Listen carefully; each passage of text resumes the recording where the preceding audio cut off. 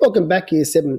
Last video, we had a look at the animals of the Enchanted Forest. Now I'm going to see what do we have to do with those animals that I've made. I've made about 6 or 7 animals, and I've taken photos of them now. And here they are. We'll start with the unicorn. Okay, I've given them a common name. So here we are. I've given them a common name. So I've called this something called the miniature pink unicorn. Up above it, I've given it a scientific name, and we'll be doing in class at some stage what the scientific names are, but you can have as much fun with those as you want. So its scientific name is called Unicornus marshmallowus. Okay. After I've done that, I have described it. So I've got the picture over here. I've got 2 pictures, in fact. And I've then simply described what I see.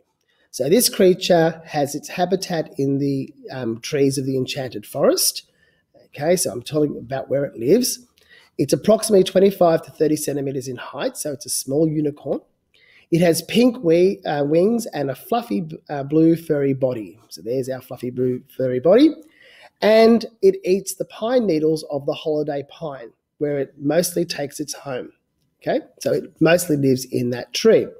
Now, when I first wrote this little paragraph, I just had 1 or 2 little sentences up here. But I've had to come back. As I've been more and more creative, I keep on adding to this description. So don't you create a Google Doc, and I will send you the actual the Google Doc which has this pro forma in it, so you can actually just add to this. So don't worry about creating this table or anything like that. And what you do is you just simply keep on adding more and more information and having fun, because there is no such thing as an enchanted forest for me, so I'm making this all up.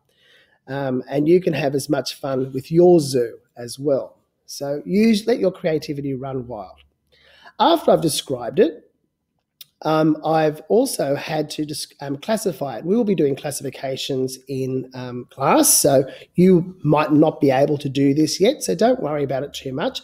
But my little unicorn over there has a backbone, so it's called a vertebrate, and it also has fur, and it breastfeeds its young. It gives birth to live young, so it also classifies itself as a mammal. So you have to somehow classify it. It could be a slug, so therefore it would be a mollusk. It could be that you've created a snake, which means it's a reptile. Then after you've done that, you're going to have a look at the adaptations. These are the things that help an animal survive in its habitat, in its ecosystem. Okay. Now, you notice that I've got some pink and some blue on this. And why did I choose those 2 colors? Well, I didn't. That's all I had at home. But I've retrofitted an explanation to it, and it has to do with the holiday tree. So it has large pink wings for flying from branch to branch on its home in the holiday pine. Notice the pink and blue are used to camouflage. Now, camouflage means it blends in to the holiday tree. And I've just said, see the holiday tree, and there's a picture of it in a few more moments. It needs to hide. The reason why it needs to hide is it needs to hide from its main predator called the common pixie. And you saw how terribly ferocious that pixie looked in a few moments. It's developed this ability to, also it has developed an ability to digest the prickly and tinsely needles of the holiday tree. And during summer, it also eats the pink fruit of the holiday tree. And the unicorns then distribute the seeds of the holiday tree through digestion. So they eat them and then poo them out.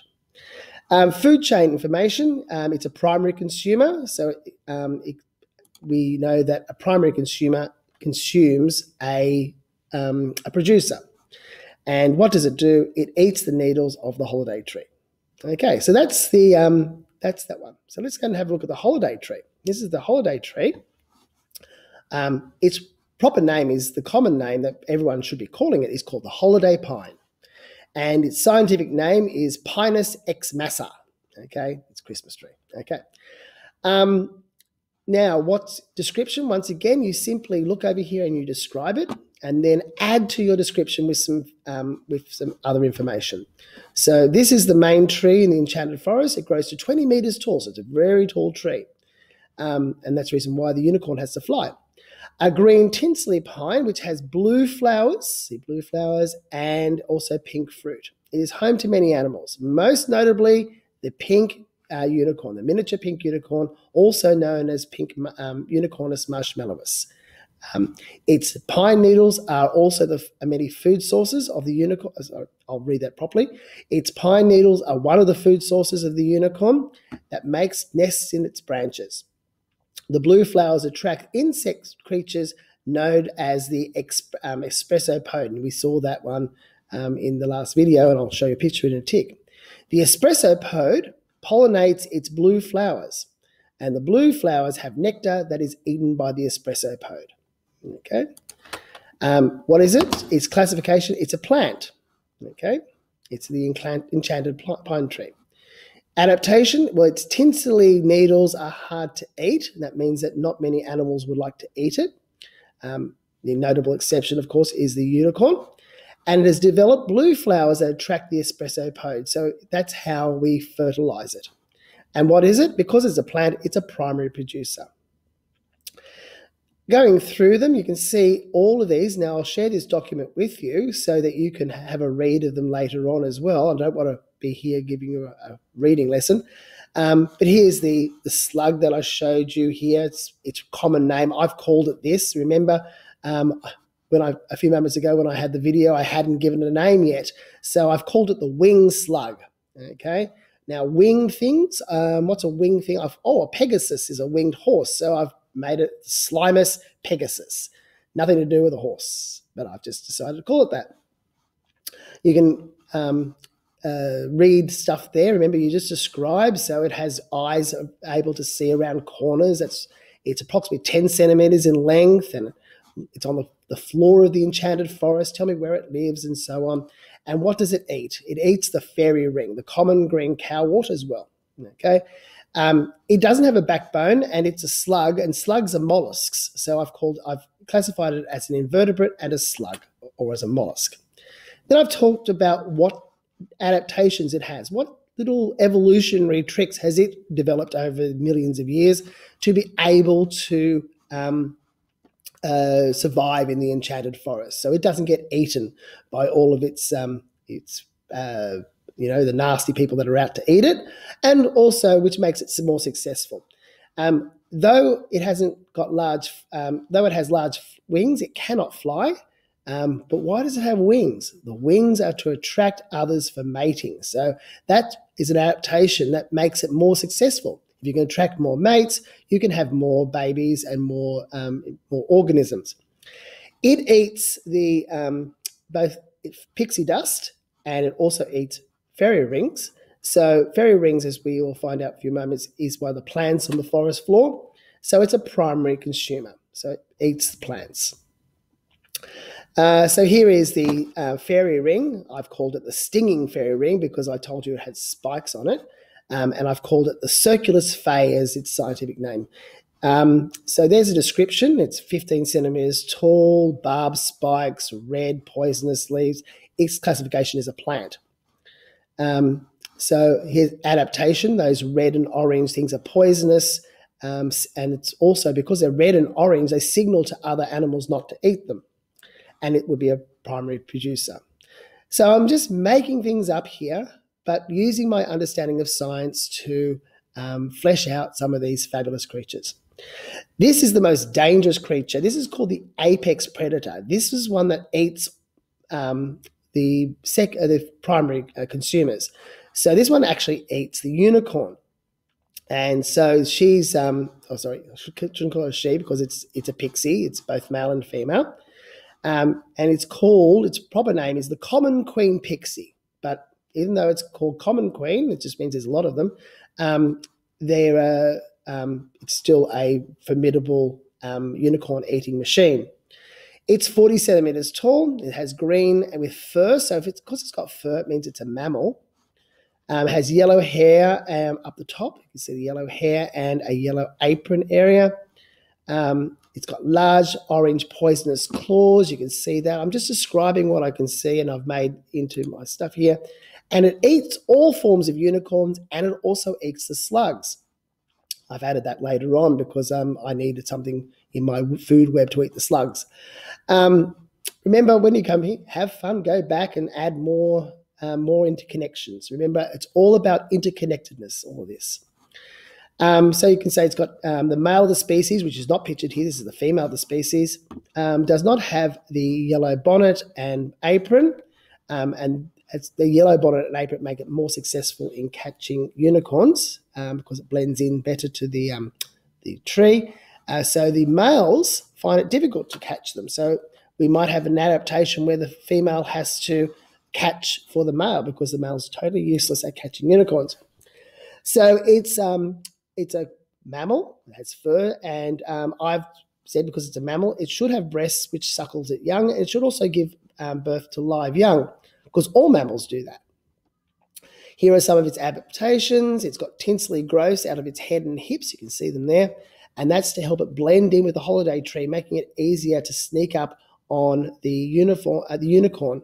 Okay, its green colour also helps it be camouflaged with the pine tree. So there we are.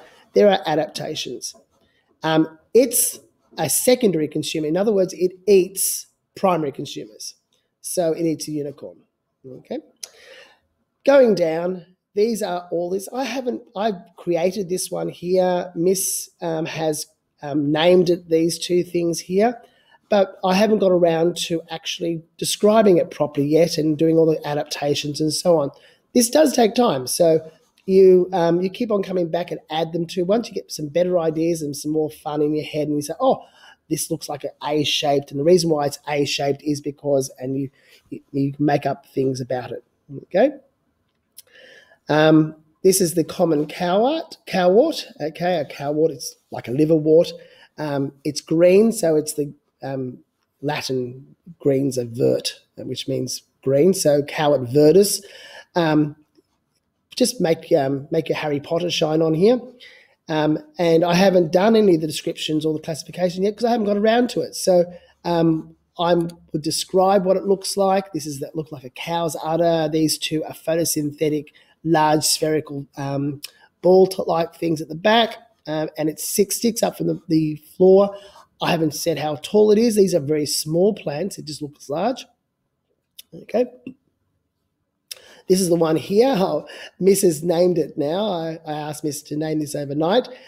She's called it Harry's Bane. That's the name of the animal. And this is Potterus toxica. So apparently it's toxic. It's poisonous. So it's Harry Potter's poison. So yeah, we'll make more stuff about it later on. So remember, you don't have to do everything at once. You go back and add things. Here's the rainbow snake. Once again, I haven't as yet filled in all the information about it. And here is the espresso pod. This is one of the little creatures that are on the floor.